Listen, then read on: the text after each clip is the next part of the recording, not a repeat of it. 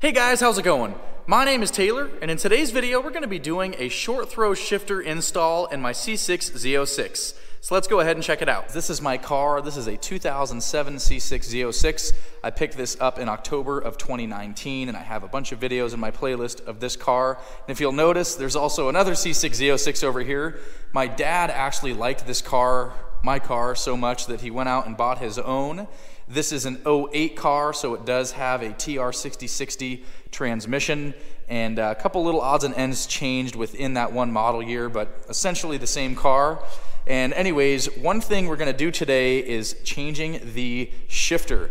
And the reason why is because the factory shifter has a ton of throw. It's just kind of not the best feeling shifting the car, so we're actually going to be installing a Hurst billet short throw shifter setup in the car. So let's go ahead and unbox that real quick, and then we'll get into everything that happens inside the car. All right guys, this is the Hurst shifter here. It's their billet plus shifter kit. It fits all C6 manual transmission cars. So this will work on anything from a base model up to a ZR1, because everything is essentially the same on all those cars. You got your instructions here, and then just real simple. You've got just a billet tower mount here essentially. Looks like a little greased up shank at the bottom with like a little ball and socket type of deal. Some hardware along with some Loctite. So let's go ahead and cut this out of the package real quick. All right, so here it is. Really feels like a high quality piece. That's my first impression of it, getting it out of the box here. Very simple. These cars have a torque tube in them, and the transmission is actually mounted in the back of the car. The transmission is actually like behind the driver's seat. Anyways, the shifter is mounted to the torque tube, and it has arms that actuate the transmission in the back of the car, and that's why this is so simple, because we're basically just changing the point at which the shifter meets the shift forks, which go back. All right guys, we're in the passenger seat of the car here, just to give you a little better idea. Somebody at some point put this big Corvette white shift knob on it. I've always liked the classic Hurst white style shift knobs, except this one is like gigantic. It really feels like a handful, so I actually like the stock shifter in these cars. They're a little more ergonomical. I might go back to a stock one, we'll see. But as you can tell here, this is what we're going to be addressing today, and that is the amount of throw in the gears. So this is neutral here, this is third, and then fourth. So that's like probably 3 to 4 inches of throw there. So we're going to vastly improve that today, and it should really give the car a nice feeling, especially in high performance driving where you're shifting the car quickly. This is just a little clunky when you're trying to shift fast. So the Hurst should be a nice upgrade. Step one to this project is going to be removing these T15 Torx head screws that go into the console door. Once we get the console door off, I will show you the next step. The next step is to remove this parking brake boot. It simply just kind of pops up. There are just some simple little clips here that hold it to the console. So let's see if we can get this thing out. There we go. So that pops up real easy. I'm going to slide this off, but just to give you an idea, these are what the clips look like underneath there. All right, so I got the shift boot off, and these are just, again, another closer look at how those clips are oriented. They're meant to pop out, so if you're feeling like you're being too rough with it, just remember that they are clips, and they do just pop right out of there. So with enough pressure, they do come out, and then you do have to pull it off of the handle as well. So we'll throw that back there. The next thing we have to remove are these 2 screws right here. I believe those are 7 millimeters. So I'm gonna go grab a 7 mil for those real quick. So these are those 7 mils. We're going to remove these real quick and then get on to the next step. Basically all these do is they're just an anchor for this whole trim panel right here. So we're going to be unclipping this in just a few moments. Open the glove box a little here so you can see there are 2 retaining clips that hold the front of this plastic panel up, and we've already got it loose back here. I apologize for the flashing light. My little light is almost dead. But let's see if we can pop this thing out. There's 1 and 2. Let's see. All right, got got that out, and we didn't break it either. I was kind of worried about that. So you can see how those clips work there. Real simple. Next step is to remove this little cover here. Again, another item that just holds in with clips. So we've got a little flathead screwdriver. Didn't mark it up or anything. You can see those two clips under there, and then just like a little tab that slides in up here. And this reveals two more 7mm screws, which are right in here. So we're going to go ahead and back these out now as well.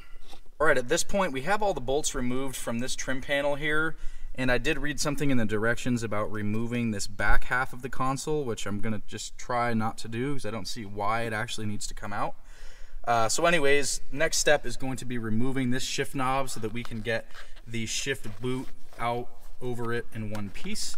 As you can see here, this is already pulled up and starting to already kind of unclip from the rest of this here. So once we get this shift knob out of the way, I think this whole thing will just come up and out of here. Looks like there's just an Allen head on the side.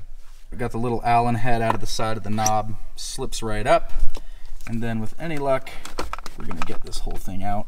I'm actually going to use two hands to do this, so I will show you this when it's all pulled out. So I've got this whole panel out just so you can visualize this a little bit better.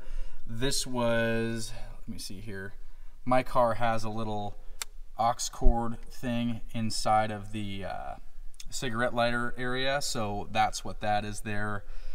Heated seat for the passenger side, heated seat for the driver's side if you have heated seats. And then over here is where your traction control stuff is. I'm actually just going to leave these plugged in and just flop it right over here just so I don't have to tamper with more plugs. But now we've got access to our shifter here. I'm going to remove this little sound deadening thing right here. It's just like a little insulator. So now that we get this out of the way, we can pull it up and over the factory little shifter here like so. And now we've got access to what looks like another little rubber thing that is actually connected to plastic. So these look like some 10mm nuts that we'll have to remove to actually get to the shifter itself down there. Got all of the 10 mils off of here, and this just kind of pries up. It's a little dirty. I'll clean that before I put it back in. Get that out of the car.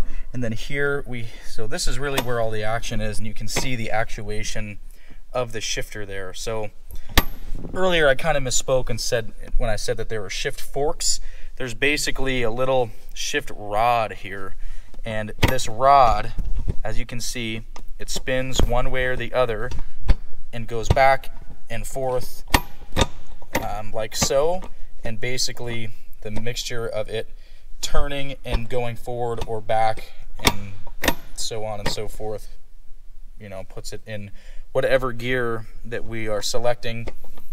Probably didn't do the best job explaining that just now, but you get what I'm talking about. Here is the factory shifter. Let's put it outside the car so you can see it better. There's a little plastic clip on the bottom, it's basically a socket for that ball and socket looking thing at the bottom that we saw in the new Hearst shifter. And then there's this little pin at the front, which you can see there. That pin is going to remove from the stock assembly and push right down into this hole right here. Here is a comparison of the old shifter, the factory one, and the Hearst shifter, and obviously there's a very large difference here. This is a really nice substantial piece, and then this is just kind of a dinky, flimsy little thing.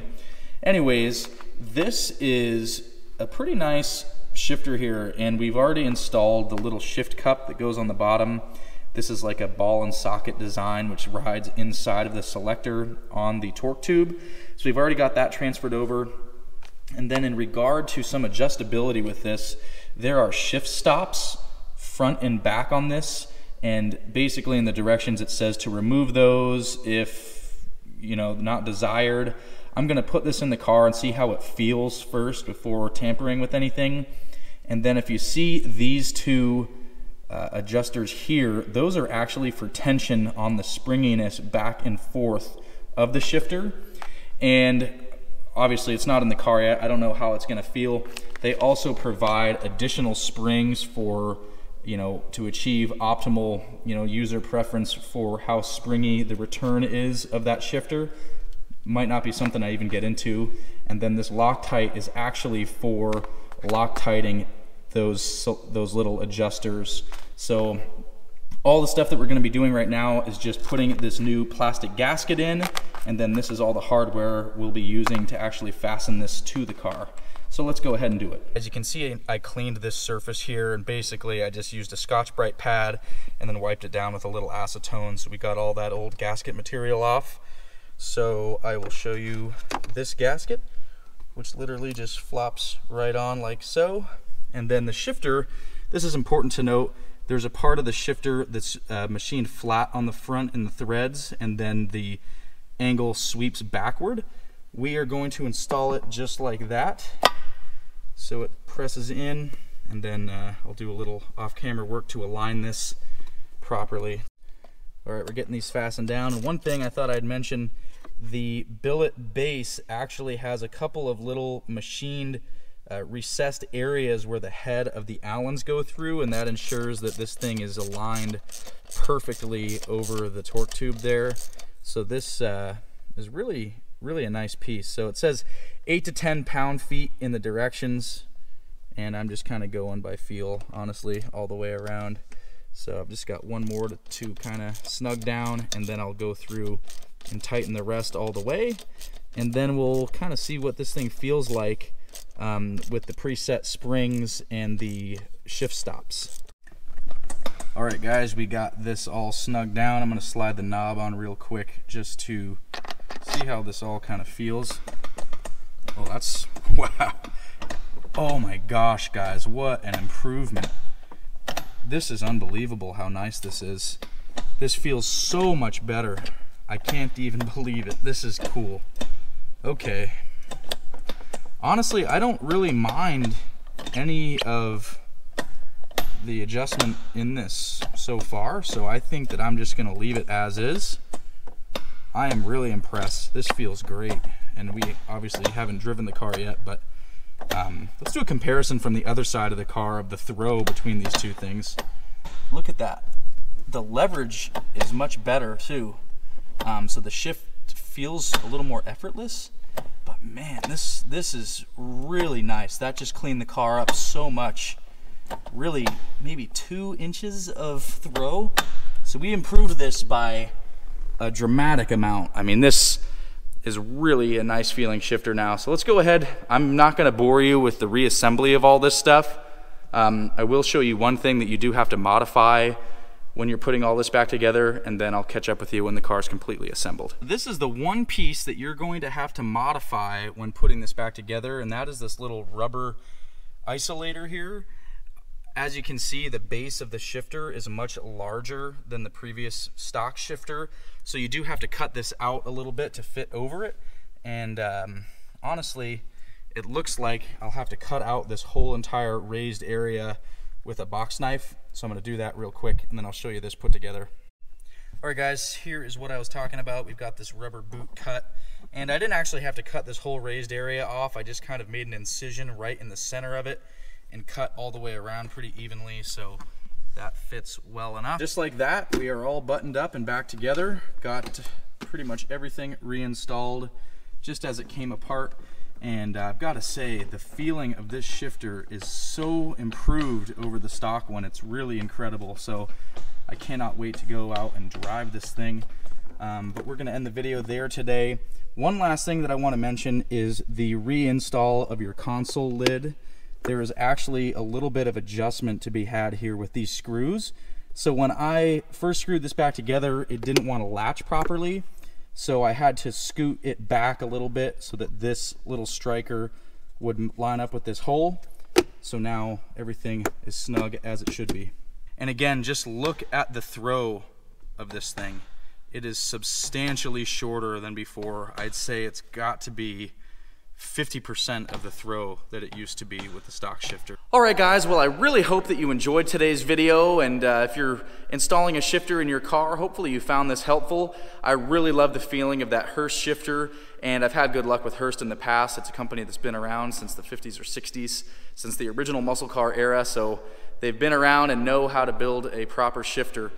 But anyways, that is just one item on the long list of things that are going to get done to the car this year, and obviously all of that will be documented here on the channel. As always, guys, if you enjoyed today's video, please give it a big thumbs up for me and subscribe to the channel if you'd like to see more automotive content like you saw here today. I'm looking forward to seeing you guys next video.